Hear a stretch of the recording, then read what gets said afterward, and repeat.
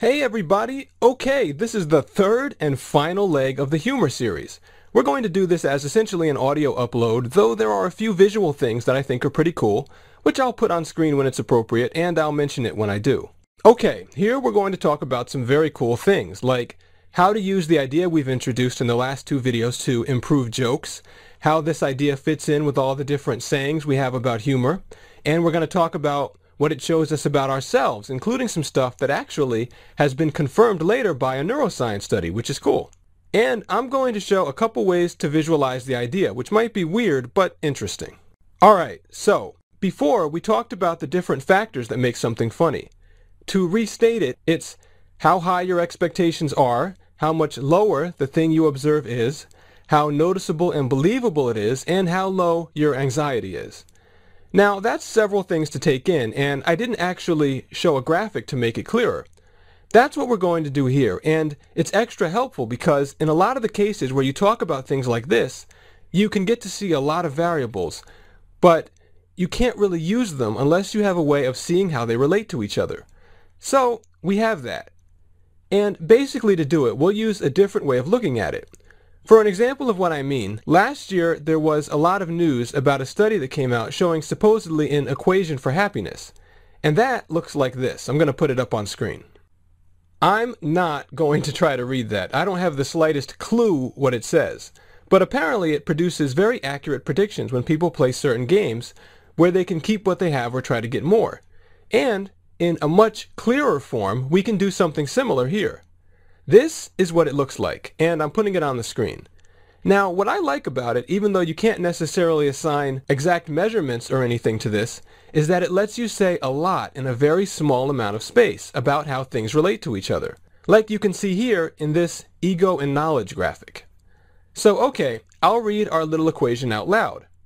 How humorous someone finds something is going to be equivalent to the difference between the qualities they expected to see or hear and the level of quality they actually saw or heard, multiplied by how noticeable it is, by how valid or believable it is, and the whole thing is divided by the level of anxiety the person feels. And that's it.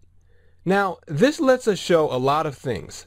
The difference in the qualities you expected to see, and we're going to talk about more examples here, and what you actually saw means that a very high expectation makes something funnier, or seeing something very bad makes it funnier. And if you can't notice it, or you don't believe it, either one of those, N or V, will be 0. And if you know your multiplication, that means the whole top becomes 0, and then the whole result will be 0. The bottom says that the whole thing can be increased or decreased depending on how much anxiety you feel. If your anxiety is too high, you won't find anything funny. Which makes sense because laughter is a sort of knee-jerk response that makes noise. You don't want to be doing that if you're trying to avoid a lion or something or someone else that's threatening you. So that's the general thing. Now let's show how this actually applies in the real world. How it can explain a lot of things we observe or have said about humor, hopefully in a clear way. If you actually clicked on this video, I think you'll find it very interesting. First, qualities expected. It's qualities instead of quality because the whole thing layers, like we showed briefly in the second video. If you see Segway fails, it makes not only the person falling off the Segway look bad, it actually makes the Segway itself look dangerous, which makes the people who manufacture Segways look bad. So those are funnier than just a simple fall. On top of that, the more normal something is, the less commonly we see it go wrong, the stronger that makes our expectation that it will go right. So the saying, "I didn't see that coming," which is very common with humor, means exactly that you had a very high expected quality. Along the same lines, if you don't have any expected quality, you won't find something funny. When we typically have characters who are very geeky or odd or logically minded, we usually see them as having no sense of humor either. This is reflected in what we're talking about here, because typically people with those types of minds don't have a model for what other people should and shouldn't know in normal courses of events. They don't know what a social mistake is or how other people think. But since those people don't have any expected quality from normal people, they don't laugh when normal people make mistakes. This is also why they will give normal answers to sarcastic questions, as though the person seriously wanted to know whether the sun would come up tomorrow or whatever they might ask. But when you move into something the person does know, you'll find that they do in fact have a sense of humor. In the same way that Sheldon on The Big Bang Theory might burst out laughing at people who ask the most innocent question about math or physics. He has an expectation of what you should know because he finds it easy, and thus there you will see that he can laugh, and laugh quite a bit. Okay, next. The level of wrongness or low quality that you see can make for a big difference in this part too. When we talk about absurdity in humor, or the saying, "it's just so wrong," that's what we mean. And of course, whether you fall a little bit or fall flat on your face, that matters too in this case. Now, when you don't see a difference between what you expect and what you observe, something isn't funny. Check out this clip from the Joe Rogan podcast, where Eddie Bravo, who is a black belt in jiu-jitsu, is talking about sparring with students as compared to sparring with his mentor, who is a master of the art. When me and Jean-Jacques wrestle, we are always talking smack to each other. I don't like to do it too much to my students because then it seems like I'm acting all arrogant against a guy that I could. Right. He's one of my students. He's a blue belt or a white belt. Right. That would look really douchey. No, but you do it playful. But because Jean-Jacques can smash me anytime he wants, I talk I pretend like I'm arrogant because it's funny. So bullying is not funny since, among other things, there's no violation of the quality that people expect. The bully takes advantage of already being stronger than the victim. For it to be funny, there has to be something about it that goes against the qualities we already expect. If we already think someone is clumsy, they have to do something even clumsier to go lower. They can't just fulfill our brain's expectation. In this case, Eddie Bravo, acting like he's better than Jean-Jacques Machado, is a mistake he'd be showing, since Jean-Jacques is in fact a master of the sport. Of course, though, we're not going to laugh at something if we don't realize it's there. The thing has to be in front of our face or otherwise noticeable for us. And when we do notice it, the laughter happens automatically. This is why we say if you have to explain a joke, it's not funny. It means that the joke didn't make the error noticeable enough for people's brains to pick up on it and thus laugh. And we only do laugh at it when our own brain picks up on it. This is also why we say, brevity is the soul of wit. Most of the action in a good joke takes place in the mind of the listener. They make the connection. So normally a good joke doesn't spend or take too much time or explanation when the punchline comes.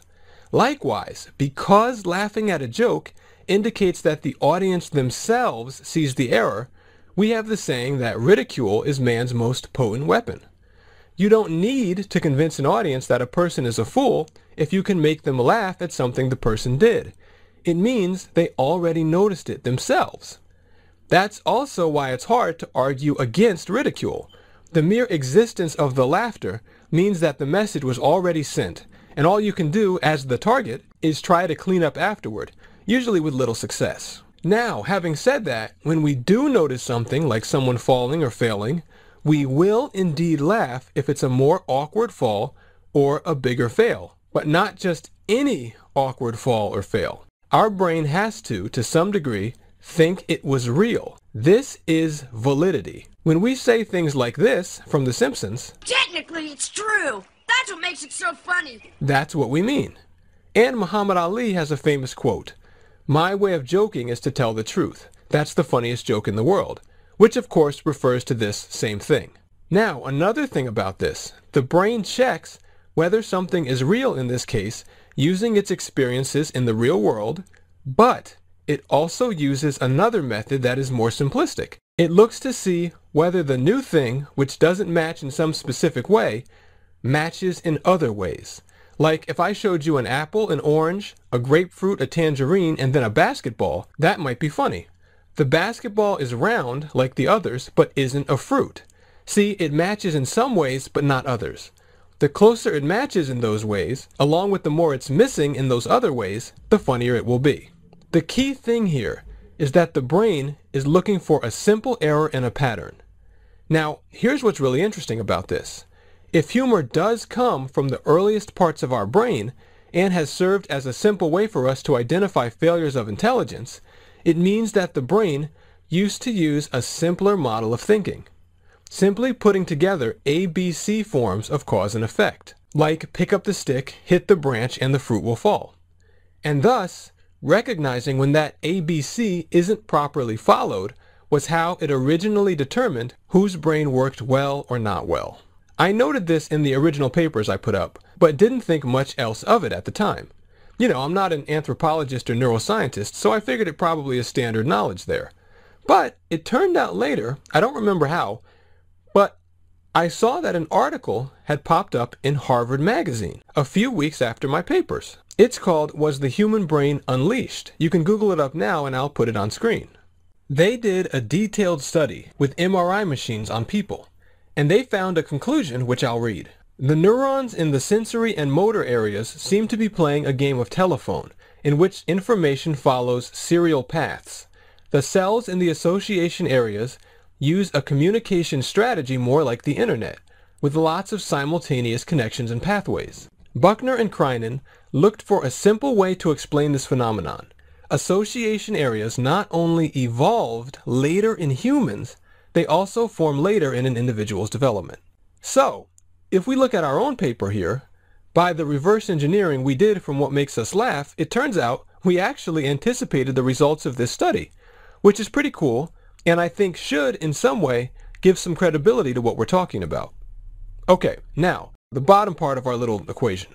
Anxiety, which has a huge effect on how funny we'll find things by itself. When we talk about it being, quote, too soon to make a joke, like after a tragedy, it's been over a year, guys. I declare the tsunami's now funny. This is exactly what we're referring to. We still have anxiety associated with the event, so we don't enjoy any jokes about it. We could also take the fact that someone else is joking about it as offensive, since it would indicate that the person feels low anxiety themselves when they shouldn't. Likewise, when we see characters like the Joker laugh at horrific things, it indicates that they're insane exactly because it shows that they don't feel anxiety about those awful things. Along the same lines, we often might say, I was in a silly mood, when we find ourselves laughing at strange things. This generally refers to our anxiety being extremely low, usually as a result of having already laughed at something else. And of course, laughing at one thing can make us start looking for other funny things in the same situation. So you combine both of those to see that continuing laughter is more likely. But this brings us to something else interesting. Because if what we're saying here is true, then it might follow that anything that unnaturally lowers your anxiety would also make you find things funnier. And it turns out that we do see that. Nitrous oxide, which the dentist gives you to help deal with your treatment, in one way by lowering your natural anxiety, is known as laughing gas. It makes you laugh at all kinds of things. Perhaps similarly, when people get angry and we say, I'm just joking, it indicates that we ourselves don't feel much anxiety about what we're saying. And also, I think it underlines the idea that this would be for peaceful social organization, there being no physical threat involved. On the other side, sometimes people feel uncommonly high amounts of anxiety about something. This is where I think the classic idea of someone being a stick in the mud comes from. For example, in the movie Animal House, which is set at a college, the dean refuses to laugh at any of the main characters' jokes because they're failing their classes. To the dean, flunking out of school is a serious situation. He associates a lot of anxiety with that, so he doesn't laugh about them fooling around and messing up their education. Likewise, if someone has high anxiety related to social interaction, or errors in general, they also will come off like a stick in the mud. By the same token, this also plays a key role in how humor functions in movies. We often associate comedy films with being light entertainment, things we don't take too seriously. And comedians also often struggle to have people view them seriously. The key to that is this same idea, that humor requires us to have low anxiety, which means that a humorous scene in a movie, if it works, will automatically lower the level of tension and thus interest we have in what's going on, since that anxiety about the fate of the characters, how things will turn out, and so on, is a key part of creating deeper interest and delivering more powerful emotions, especially because that tension has to build over time. So there's a sort of conflict in how our mental circuitry works that often prevents comedic scenes in movies from also generating some of the more powerful experiences that we can have. Now, moving on, you generally will see very few sticks in the mud when it comes to babies and toddlers. They haven't developed a lot of the awareness that might lead to it. And as a result of that same thing, we tend to find them especially funny, since basically everything they do has high validity. A mistake a toddler makes is their own genuine attempt at doing something. And when toddlers laugh, it's very often at poo-poo and other humor related to butts. In psychology, there's a lot of theories about that. For our purposes, I think it's easiest to just say that the most wrong or gross thing that toddlers know about is pooing.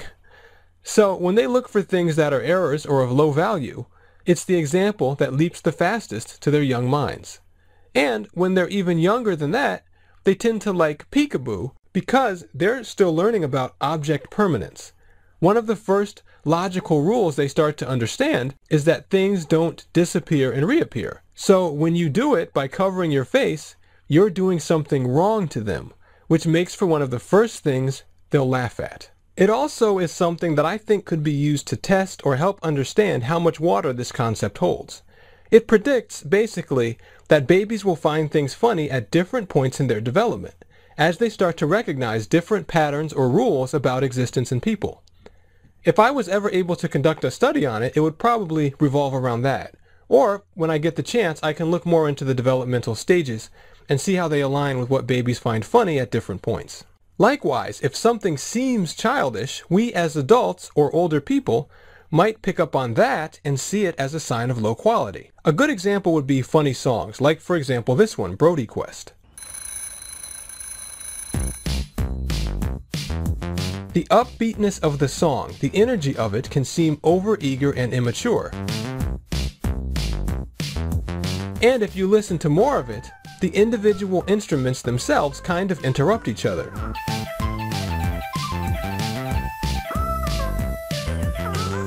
Like they're too eager to please, or that they are slightly out of whack with each other and not performing well. So, without any words or anything to see, it hopefully shows that we can still notice things in other ways that can make us laugh.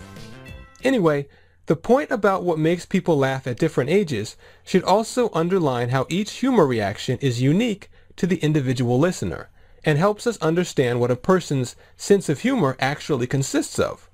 Namely, what they consider to be of high quality, what they find to be of low quality, what types of things they're able to notice, what they'll find believable, and what kinds of things give them anxiety. As a quick demonstration, I think the English sense of humor, like Monty Python, depends largely on English people being raised to expect certain things from people with certain regional English accents, which makes goofy behavior by those people even funnier, while people in the United States in many cases won't notice. Okay, now, with that overall concept in mind, and having seen the equation, there's actually another way to look at it.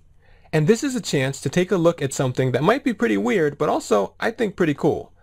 Because you can represent that same relationship among those things with a graph. Depending on how you look at it, you could even say it's a three-dimensional or even a four-dimensional graph. I don't know what the conventions are of making graphs. I don't know if you can even do this, but here's what it is. Now, you can probably see all the same variables. The qualities expected are the top bar, the qualities detected are the bottom bar, and the amount of humor you feel in something is represented by the difference between the two bars. Quality expected can go up or down, increasing or decreasing the humor. Quality detected can go up or down also, increasing or decreasing the humor. But on top of that, how visible the bars are is represented by the noticeability. If that hits 0, you no longer have bars to measure. You could phrase it in terms of the individual noticeability of the quality expected or detected, but that might be too complicated for now. Let's just say at the moment that a 0 there gives you no difference and no humor. Now, on top of that, we represent the other two variables, the validity of it and the anxiety you feel, with a magnifier. I know it's weird, but if you feel the thing is very believable and you don't feel too much anxiety, then that number goes up to represent that. And it changes the size of the bars and increases the distance between them. So that's a visual way to understand it. Like I said, I don't even know if that's an acceptable way to use a graph. And in terms of the math, someone could troll by asking what happens if anxiety is 0, does it become undefined? And we could just ignore that question. or declare that you always have some baseline level of anxiety, whatever makes it work.